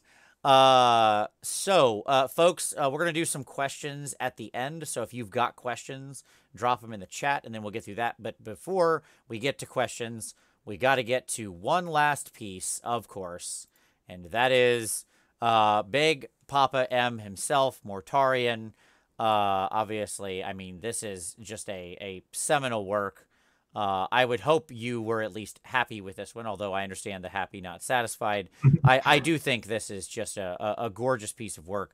One of the things I particularly love about it, beyond everything that is obvious, right, which is there's a lot to love here, but I love your tonal choice of his armor, putting him in more of the Heresy era feeling kind of color to it, which I think just makes him so much brighter against all the darker tones that you've used around it. The deeper flesh color of the wings, the deeper wood or whatever it is, the deeper material of like his gun, his scythe, and this kind of stuff. So I love that choice. I also really think you used the weathering so well here to tell stories in the shadows so that nothing ends up being visually boring. When I look at stuff like the I don't know what it is, like his little poison gas breather thing or whatever it is on his back, the way that the oxidation is worked into the shadows there to make the deeper colors have the counterbalancing visual interest against the highlights, right? So that your eyes aren't just stuck at the high points. Yeah, exactly. Well, that's a kind of similar thing to the Nighthaunt guy as well, with the glowing on the ribs. Yep. So take us through some. I'll go to the big image here so we can see him out. Go give us some talk about this guy. Right. So there was a lot of love-hate with this guy. He is very hard to paint. I say very, very, very hard to paint. So I was talking earlier about like I like to stick the models together. Right. Before I paint them. This guy I couldn't, like, he was just completely left in separate sections, which and then I spent a lot of time repainting areas because I've rubbed paint off, keep picking them up and constantly test fitting and things. And even then, at the very end, when I put the model together, the wings were facing kind of down. I was like, this is awful. So I've spent all this time on the wings and you can't really see them. The freehand on them that clearly when you look directly at it. So I had to build the base so it's actually tilted backwards. Gotcha. I actually prefer it. Yeah, I actually prefer it like this, so you can see him directly face on. If you look at the original picture, he faces downwards. Yeah, he's more hunched forward. Yeah, he's hunched over, so you actually miss a lot of the the nice detail on him. The easiest part of this model actually was the freehand wings. Like that was the idea that I had when I saw the model. I was like, right, I want to make him unique. Although there's quite a lot of Mortarians now with eyes on their wings. You started a popular trend here, certainly. Yeah. Yes. But I was like, I just want to, I want to make sure that he's like my own piece and not just like a generic kind of looking chaos guy. And the concept with the eyes and the wings is, so one eye is like a human eye and the other one's a demonic eye. You can't really see it that clearly in this picture, but the other eye, it's got like 3 pupils on it. So it's like the symbol of Nurgle built into the eye. Right. And then it's got like all the fleshy stuff going around and things like that. But like the general freehand itself was actually the easiest part on the model for me to paint. But so originally I was painting this as a Golden Demon piece, but then I ended up going to the Crystal Brush to enter it. But I was out of time to enter it for the Crystal Brush, and so I ended up having to rush it like mad to get certain parts of this finished. And the finish on it, in the lower section on the cloak, and just a few other pieces, was rough in comparison to the rest of it. So I wasn't happy at the time, and other things like I just hadn't had time to just reflect on what I wanted to do, like the wings on the little like Nurgle cherubs floating around him. Originally, I was like, I wasn't sure what to do on those, and I just copied the box art. And actually, when I looked at it, I didn't like those at all because they were so light. They were like kind of focal points, and they drew right. So after the Crystal Brush, I just ripped those little wings off, and so I had to do exactly the same process as I did on the big wing. So cut off all the details on there. Sand it down. Right, I was gonna say, because you did shave off all of the, because it normally has all this veining and structure to it, right? Which I assume it's actually quite hard work on these wings because they're not flat. They've got like all curves and things all over them, as well as all the details. You've got to be a little bit careful when you start cutting off surfaces, because you might end up with like a hard flat surface, but it has to look organic. So I ended up using a lot of extra thin like Tamiya glue and just coating that over it a lot and then sanding it again, so it kind of like softened the surface. Right. Yeah, and so I just did the exact same thing to the little wings, and then did those as replicas of the big wings.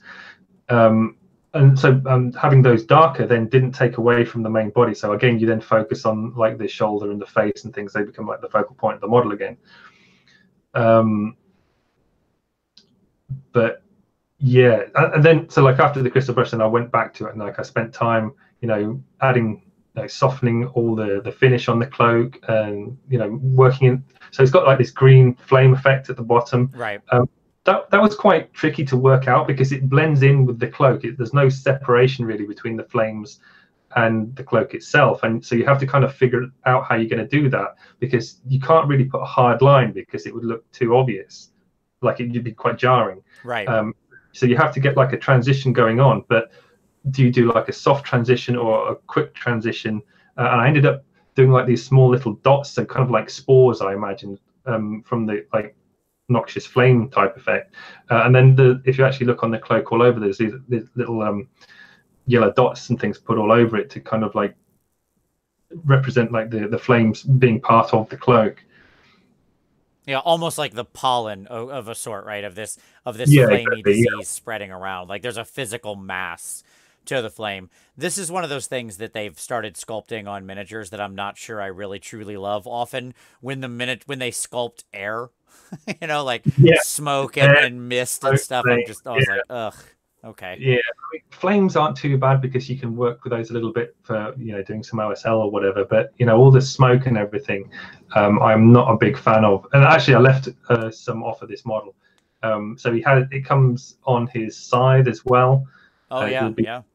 green smoke coming off that, and also on his breather jetpack thingy at the top, there's the option to have a lot more smoke on there, and that connects all of the tubes coming out of his back. There'd be like all smoke coming out of those, and I was like, right, I'll leave all that off. Like this guy's a chimney, man. He's just belching smoke out there. Yeah. I was like, I don't think it needs all that. You get the impression with the bits on it already. Right.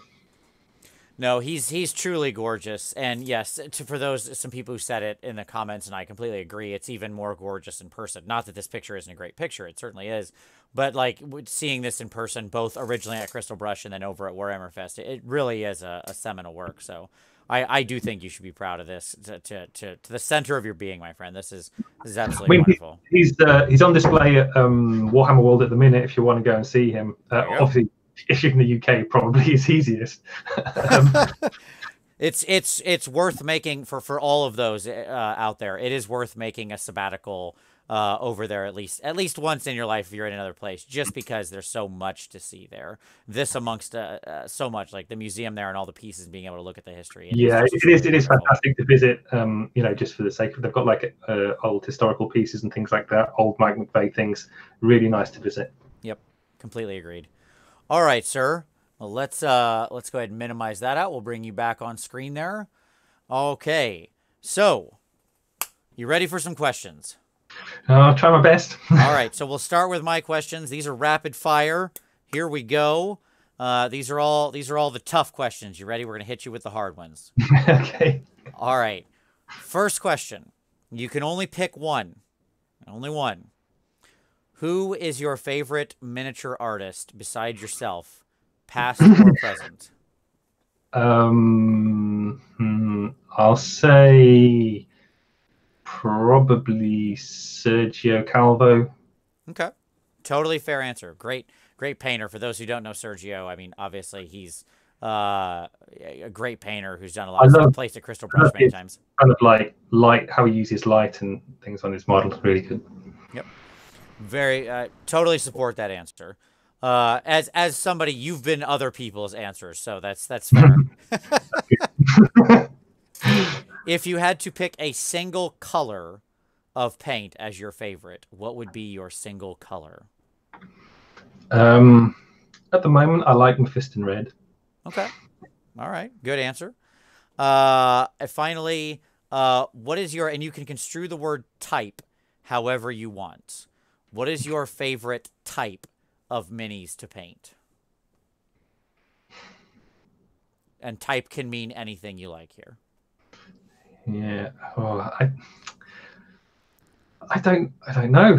I mean, obviously you see that I paint like big robots and things, but I don't necessarily enjoy that any more than anything else. Like I enjoy doing like small models as well and things.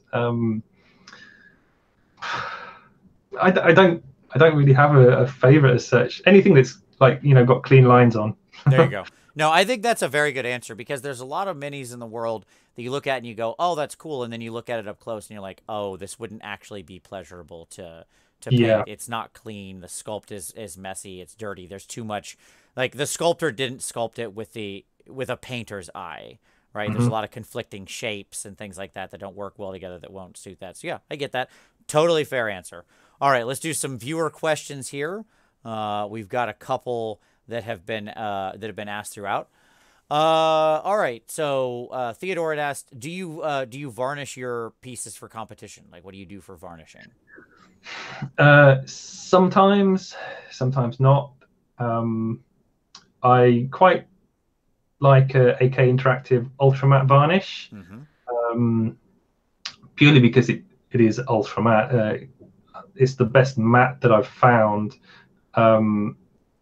Purely because, like, sometimes I don't want that, that satin or gloss finish on a model, and especially for photographs. Actually, a matte finish is much nicer to work with. Right. You don't get any interference from anything else. It just exactly. You just get the lighting from the light, but you don't get the reflection. Right. Yep. Okay. Agreed. I'm a big fan of AK Interactive Ultra Matte as well. It does the work, right? Like it does what it says on the tin, 100%, which I appreciate. All right. Oh, we lost Richard. Can't quite hear. There you go. Okay, you're back. We lost you for like a second, but you're back now. All right. Can you hear me? Okay. Am I coming through? Yeah, yeah. You just come back in. Yeah, no issue. Okay. Any paints or brands that you particularly utilize or enjoy more than anything else? My preferences for paint are Vallejo, Model Color, and Games Workshop. Part of me likes Games Workshop just because everyone says, "Oh, they're bad paints." Again, just to be contrary, I'm like, "All right, I'll use Games Workshop paints," but I do actually like them. I actually like to glaze with Games Workshop paints. Everyone's like, "Oh, Games Workshop paints are rubbish for glazing," and I'm like, "But they're my favorite for glazing." Nice. Okay. Excellent. Let's see. Sorry, just cycling through all the questions here. Somebody said, how many hours did it take you to freehand just the skulls on the knight's shield? All the little baby skulls. Yeah, the little baby skulls. Yes. Oh, not that long actually. They're very. I mean, if you zoom right into them, they're very kind of simple skulls. It's just kind of like 2 eyes, a nose, and some little teeth and things. Yeah, it's actually because you don't have to blend a lot on them. You just paint in the shape, and then I kind of just glazed over the whole thing for getting this shadow shape. Yeah, so there's like a slight curve to give like a 3-dimensional look to the body of the fish. That's a separate shading. Like the individual skulls, there's not that much effort gone into them. Yep. Somebody in the chat asked for you to talk a little bit about the new Chaos Warrior you did. You painted up one of the new Chaos Warriors from the Slaves to Darkness release. Yes. Yeah. I painted that really quickly. Because again, I've got the whole set. They are gorgeous. I just finished up a group myself. They're absolutely wonderful. I saw it, and I was very jealous that you've got so much painted. Yeah, I don't know, what can I say about that? Like, it was very, very simple painting. It works really strongly with high contrast. So there's a strong light direction from the top left. With strong lights on it, and then there's a lot of shadow, and then I just very quickly glazed it all. Yeah, it's a fairly simple model. So when you're let's break this down for just a little bit, everybody, because I think back when you did what was his name, Mr. Special Character Ultramarine guy that they re-released as a Primaris. Was it Marnius Calgar? There it is. Yes, thank you. You talked about how he was a rougher piece because you had done him kind of quickly and stuff like that. I mean, he was absolutely gorgeous, but you mentioned he was rougher. You mentioned the Chaos Warrior. So this is kind of like your version of when you quote unquote speed paint is what I take those to be, right? Yeah, exactly. Yeah. So are you roughing that in, like, your general method? Are you going in and using, something like thicker paints, roughing, wet blending that out, sketching it out? Like, how are you working that when you want to work fast like that? It's very, very sketchy, and I'm just kind of like, so I'm doing layers as well. But the nice thing about the sketching style is, so you very quickly block in like the light points and things like that. Mm-hmm. But I kind of like still use the colors. So for sketching, sometimes people just use like a grayscale and then work over the top of that. But I'm just using the actual colors that you would normally use on. Well, not always. Like the actual armor colors that I used were a little bit weird, I think. I can't remember exactly what they were, but I know that people were like, "Oh, that's a bit of a weird choice." But as you know, it turned sort of blue in the end anyway. Yeah. So I'm just moving the brush very fast, right? To get like lots of marks down, and like so you can layer over, keep building up marks and things. And it doesn't take very long to do that, as long as you know where you're putting the brush. I think sometimes people think for speed painting you just kind of slop the paint on, but you still precise in where you put it. It's just that you don't have to be quite as neat. so like you covered the whole model very quickly, getting all the base colors down and the light points and things, and then you can spend as much time as you want really afterwards, just glazing over the top, doing things like that. Yeah, so you get those you get the light control in first, set the mood Yeah. of the piece, and then from there it's the refine, right? That's kind of your strategy. Yep. Makes sense. Yeah. So for that piece, I hadn't spent that much time refining it. But because I mean, Marnix Cal's quite a big space, like he's a primary screen, he's quite big. So it just makes it that little bit easier. The smaller the model, the harder it is to do something like that, because like an expressive mark on a tiny model is huge, whereas an expressive mark on a big model, it's much more subtle. Yeah, it's one of the reasons I love painting like 54 and 75 mil stuff is you can work in that way really easy, because you have a lot more space to be free like that. Yep. In some ways, so like I get like a bit of a pet peeve where, so you see models online and the 75 or 90 millimeter whatever model is exactly the same size in the photograph as a 25, 38, 32 millimeter model, and so like they're compared as if they're the same size, right? The painting on them, and it's such not a fair comparison. Right, absolutely. Yeah, I mean, the amount of the difficulty curve is very different. I also find like 54 is what I found to be just like the sweet spot where you have this perfect mix between space to work and do what you want, but also like, yeah, I don't know. There's just something really comfortable about that scale. I don't know. Yeah, it's not so big that it's going to take you forever to do. Right. Yeah, exactly. Okay. John wanted to know, how do you come up with your color schemes? I just use the colors I like. Easy enough.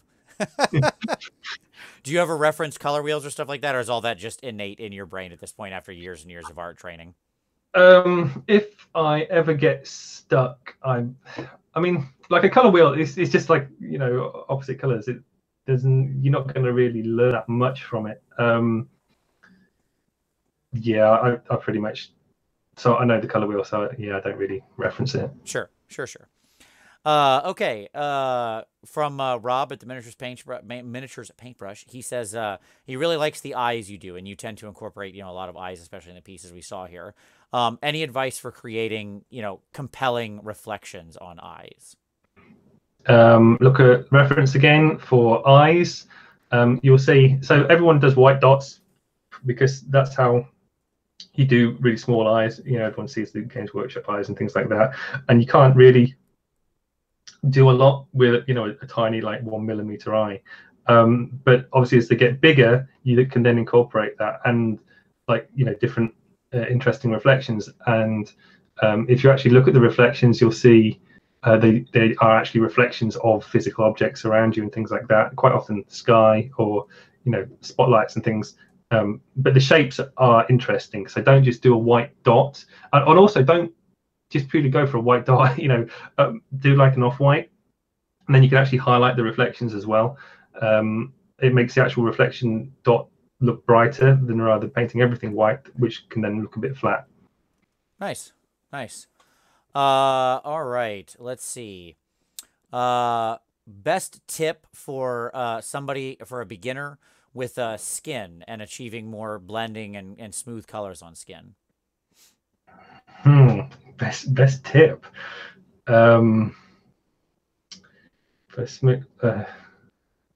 Use thin paints, I would say, for skin to get you need that smooth finish. The thing with skin is it's not opaque. It has a translucency to it. So multiple layers of thin paint, and adding, you can add in a bit of color and things, and then glaze over, to soften those colors. You can even put like small veins in and things like that, and then as you glaze over it, they become like they're underneath the layers of skin. So try and work with that kind of the translucency of the skin, makes it look a lot more interesting, I think. Nice. What would you give? What's your simple advice for people who want to start out with freehand? They're not trying to get to where like Mortarian's wings or something, but they'd like to incorporate some simple freehand elements. What's your best advice there?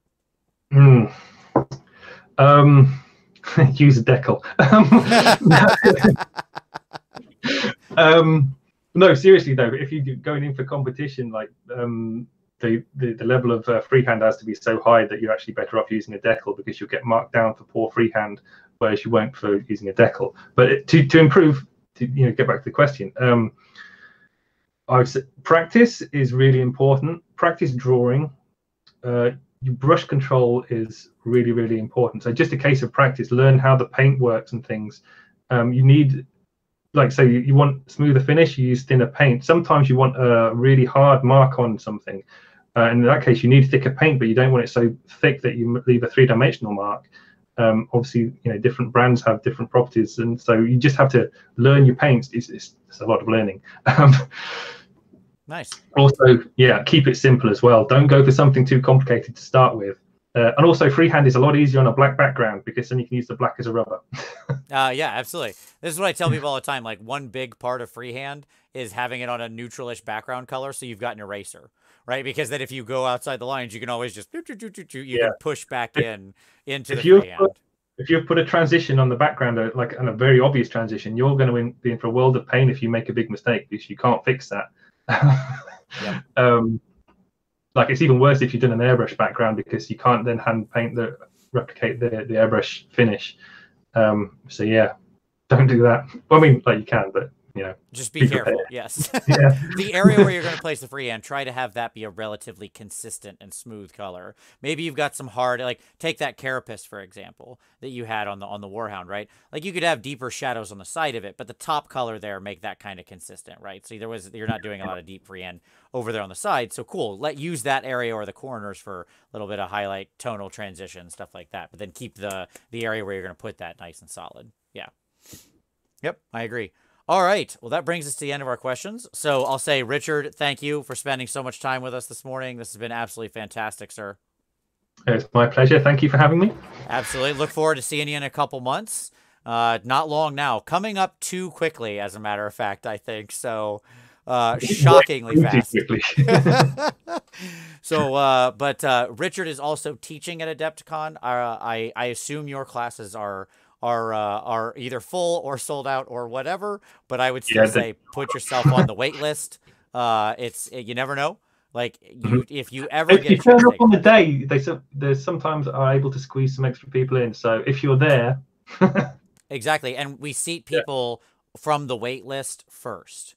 Like, that's what we're instructed to do. So my strong advice is, I've never taught a class where, well, I have taught some classes where it doesn't happen, but let me say it this way: often one person or two people will not show up, because it's a big convention. People think they're going to go, and then, oh, turns out I got into a game, or I met my friends, or they wanted to go to lunch, or whatever. So put yourself on the wait list. If you can take a class with this man or sub to his Patreon, you are doing yourself an immense favor. Richard is an artist of singular talent, and you would do well to learn all you can from him. So thank you very much, Richard, for your time. And thank you, everybody, for watching. I really appreciate it. As always, we'll see you next time. Thank you.